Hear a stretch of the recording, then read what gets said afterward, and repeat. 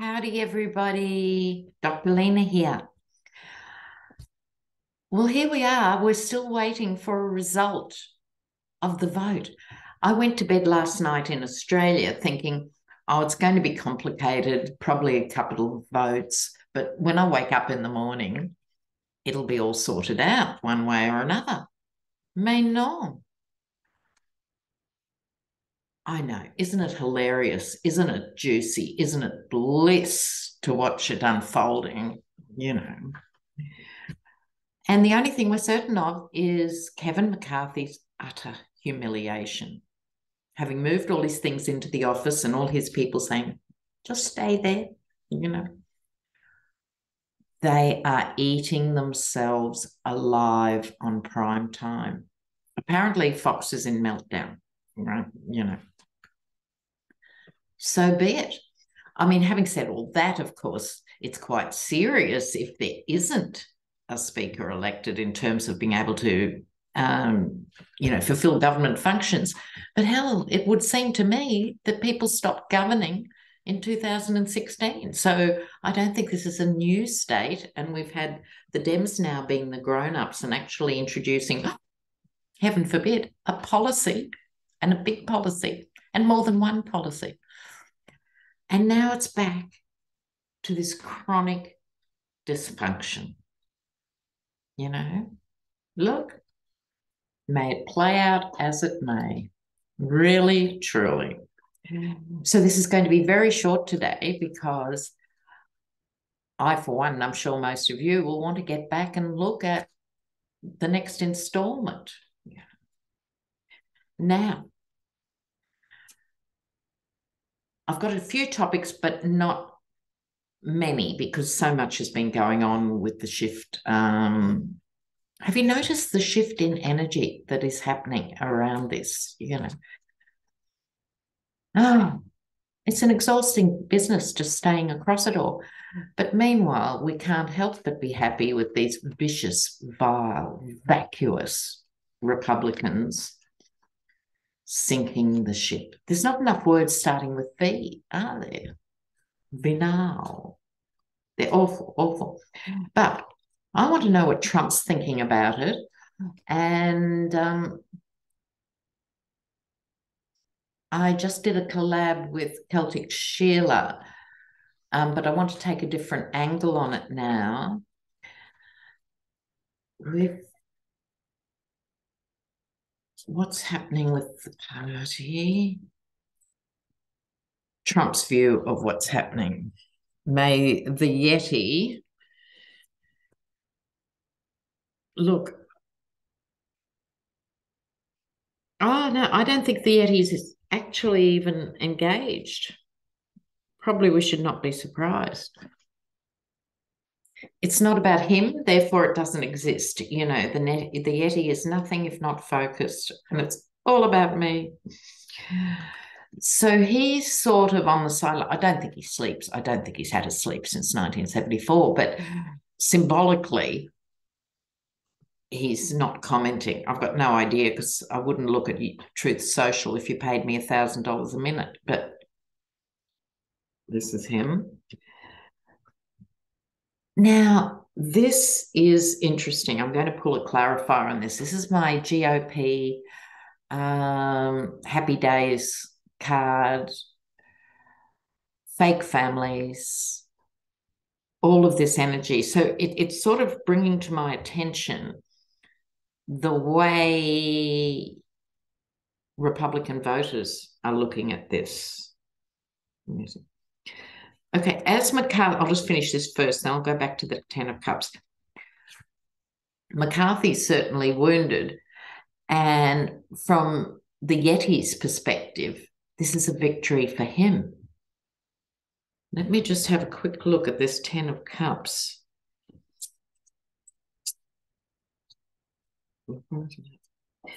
Yeah. You know, let's see. These are interesting cards. This is for ordinary GOP voters. This is the card of thinking. That'd be a novelty, wouldn't it? this is cradle to grave Republicans we're talking here. So they're thinking, and they're actually quietly in despair. They thought this was their golden moment. They'd gone out and voted and they'd managed to get them over the line, but they're actually in despair. But the Yeti sees this as a victory for him. And I think as I was chatting on the other collaboration, I had this flash and I thought, his argument is going to be that things were stable when I was around. What a bad joke, but I'm looking at it through the lens of the Yeti. He was saying, look at the great things we did when I was there. And so to voters who do not think and only consume news in their silo that was pro-Yeti, they think the man, in fact, accomplished something. I mean, short of dividing the nation, he didn't go near anything. He didn't build the wall. He didn't bring back steel. He didn't bring back any of the major industries, certainly not manufacturing. Continued to make money, as we know from the tax returns in China. He accomplished nothing, and yet he's going to spin it like this is a victory for him. And the other thing I'll tell you for nothing is I bet he calls it the Patriot Party. You can always pull out the P word and get a handful of incels with guns on your side. Yo, the Yeti. Okay, now I want to have a look at Putin. Russia has taken enormous losses in terms of troops. What else has happened is Finland is on the brink of joining NATO. Croatia has joined NATO. So that leaves the UK out on a limb. The UK, let me tell you, is on its knees. It would be sad if I thought of it in those terms, but I don't. This is what happens with the mass misinformation campaign that was given to Brits. And they were told every time they walked out their door, there was a red bus going past with hundreds of millions of pounds will go into our health service every week. We just have to vote for Brexit. And now they're losing power and influence, but people are really feeling it. Their bills are enormous. The country's unstable. Things can't come through, which is what we all said 4 years ago about Brexit. If you cut yourself off from the EU, it means every banana, every umbrella that comes into the country from somewhere else has to go through all this paperwork and customs. And now they're amazed. There's paperwork and customs. Nobody told us. Oh, Jesus. Anyway, so Putin's worst nightmare was having countries close to Russia linked to NATO. And what's happened is he's actually guaranteed extra countries are looking to NATO. And the Yeti himself, who single-handedly tried to dismantle NATO, not that he knew what it was, but he was told to do it, so he went, oh, yeah. NATO's stronger than it has been for the last 25 years. Anyway, let's look at Putinska. All right. And of course, more oligarchs are falling out of windows, Okay. Oh, the Empress Mother Russia.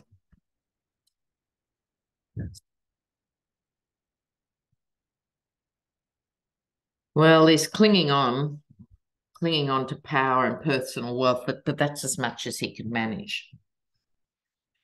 So here you have symbolically the Empress of Russia. Putin's thrust always was to bring back the greatness of the empire that he felt was lost with the dismantling of the Soviet Union. So he rewrote history. He prioritized the recolonization. Let's not dress it up. It was colonization of other states, whether it's Crimea, Ukraine, Georgia, Kazakhstan, all the stars. So this was that. But he's heavily restricted now, the Hierophant, government, law and order. And lest we forget, what's today, the 4th of January here, 3rd for you guys. The Orthodox, Russian Orthodox, Greek Orthodox Christmas is on the 7th. And I have a strong feeling it's going to be symbolic. But he has constraints on his power now. The world is involved, and let's face it, most of us are in awe of Ukraine and the Ukrainian people in the modern world seeking to defend their country on the front line, men and women on the front line. And I think what it's done is make many people in many countries think, God, we're a bit soft. Would we do the same? You know, they have come from having a modern lifestyle to being behind sandbags and fighting for their own survival. And the world has, by and large, sided with Ukraine. Now, this has implications for Putin too, who's used to affluence and comfort, literally. He's now being denied affluence and comfort. He's still got enough money. He's holding on to this because, of course, he'd have bank accounts everywhere from Seychelles, Cyprus, you know, up the wazoo, but he's clinging on. But for him, he's got big problems because the world is not on his side, including India and China, who have always been allies. And at the beginning, they showed their allegiance to Russia by just saying nothing. Now they're actually drifting away. So isolation, isolation, isolation for him. So looking at 2023, just going more optimistically for a minute about 2023 and how to handle it and what's ahead generally. Have a look here. Oh, a friend of mine who owns, we call it a property, you'd call it a ranch in the bush, but he doesn't have cattle or anything. It's just a big piece of land. He had the koala rescue people come in, and if you want to provide sanctuary for koalas, you apply to this organization. They bring in koala dogs. I didn't even know there was such a thing as a koala dog.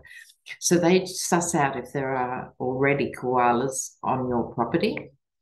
And if there are, like my friend, they will send in the volunteers to plant thousands of trees that are koala friendly on your property. So I was thrilled to hear that. What a wonderful thing to do. Oh, bless the koalas. Where I was born was a big place for koalas. Oh, bless. Now, 2023 more generally, a message for you guys, and I want to thank you again for deluging Mary Trump with positive comments, and I will get back and let you know when I'm going to be on. And that'll be with no cards. It'll be as a political commentator. So I will get back to you on that. So what do we have to look out for? What is the good news?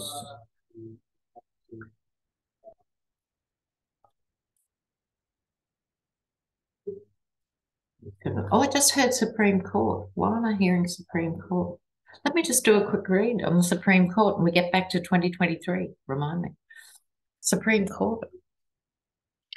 Maybe it's the Supreme Court in 2023. What's going on here? Nothing supreme about the Supreme Court. Oh, God. All right. Oh, sorry. Supreme. Oh, I like that, oh. Wow. Okay. Pulled 5 cards. 3 are the big guns, major arcanas. And the first one, I'm always thrilled. best of America. Star. Now, we shouldn't be surprised. The Wheel of Fortune keeps turning up in all sorts of contexts, in all sorts of readings. Why? Because it's the card of karma, fate, and destiny. But before I move on, let me digress yet again, intrepid viewers. I've never been a fan of thinking of karma as sort of like an accounting book. Bad things happen, good things happen. I think it's an underlying principle of energy transfers and magnifies in a particular direction rather than punishment or something. But why I think it's important here is with the Wheel of Fortune, the mermaid figure signifies movement. It is turning. They have got away with so much to the point where they had such public trust at the beginning of this process. During the Yeti, it started to go down, and now it's plummeted. It's something like 17% of Americans think the Supreme Court's trustworthy. Shocking. They've cut their own throats. They've dismantled the trust in this institution. Foolishly, but both renderings of the Fool, they have been foolish allowing this to happen, but now there's going to be a new beginning. We have a Queen of Wands coming in here. So it's going to be one of the women, or symbolically the women. One wouldn't immediately think of Amy Coney Barrett or whatever her name is, would you? You know, as being positive for women, you know, the weirdest, probably the second weirdest woman in the world. Well, you've got to leave room for someone else, you know, like, but definitely weird. No, not her. Could be the ghost of Ruth Bader Ginsburg. But this is a very powerful woman. This could even be someone who is not on the Supreme Court, but who galvanizes the public perception of it, that it must change and they must compromise. I saw during the week Neil Gorsuch, who's not known as a left-wing radical, being very critical of the court's conduct. So they're going to have to compromise in 2023 and reduce the worst of their excesses. So I think it was a shock when those polls started coming out. I think that was a shock. So let's hope we see some improvement in the Supreme Court. Okay, back to, I'm going to pull some cards for you guys for 2023. Things we should be alert to, advice for. Sorry if you can hear the background noise. I've got a full house. It's that time of year. Okay. All right. Let's see what's happening here. 2023 for intrepid viewers. 2023.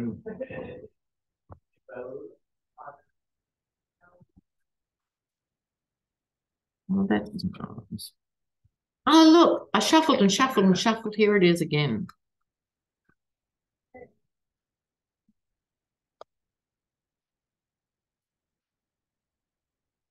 All right. Well, there's lots of work ahead. Right. Now, it starts with the Eight of Cups.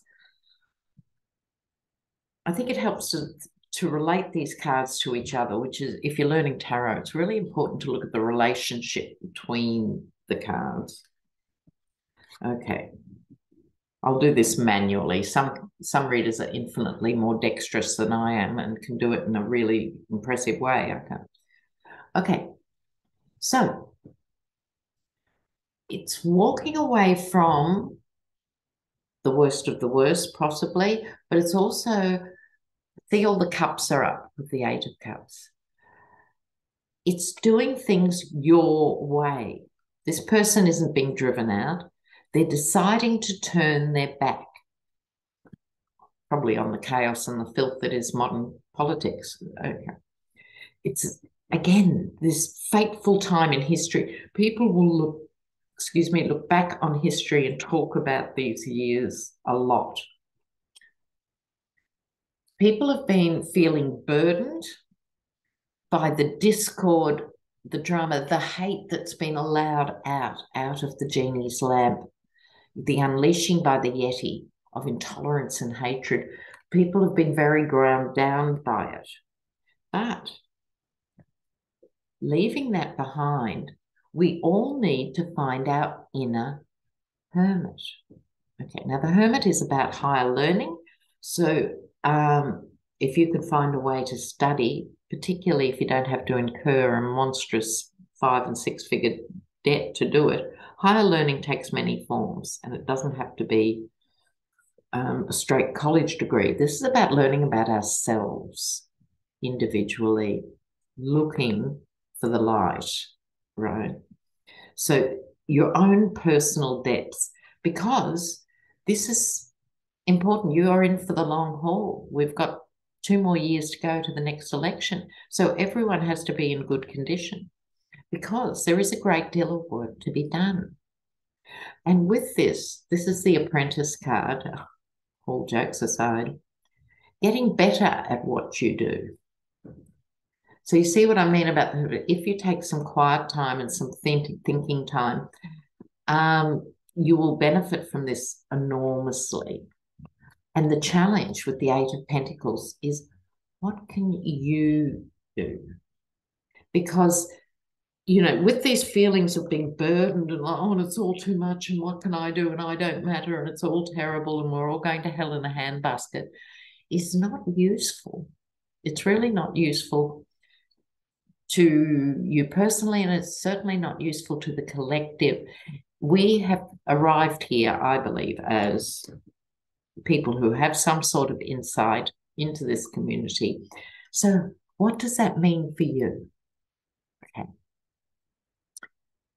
If you've got enough money to donate to a good organisation, donate. If you don't have much money or you've got time, you can donate a few hours a week or even a few hours a month to an organisation you think is doing good work. This is working step by step, local. Remember the old saying, think global, act local. What can you do in your local community to make things better? That might be donating food to a homeless shelter, or it could be animal rescue, or it could be in getting involved in your kids' or your grandkids' local school so that the school boards aren't all stacked with mag and nutcases. What does it mean for you and what can you do? Because if you're active, it changes your impressions and it changes your vibe, for want of a better word, but it lifts your frequency, and then you're more engaged and you're more likely to meet people of like mind. So you don't feel you're alone as a blue dot in a red sea or whatever. You actually start to meet more people who think like you.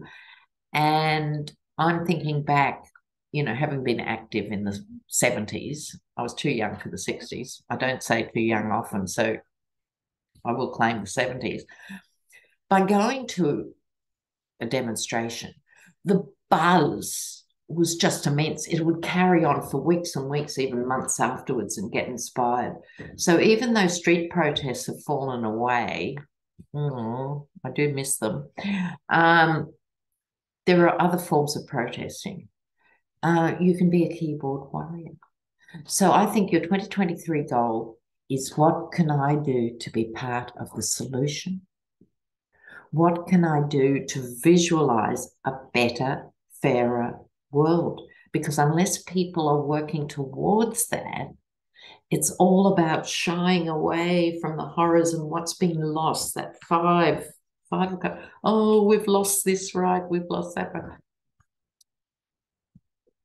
It will turn around. I think historically we're due for a pendulum swing, and I think 2023 is the beginning. So guys, I will be back before you know it. So you take care. And this turned out to be longer than I expected. But big love to all of you. Ciao for now.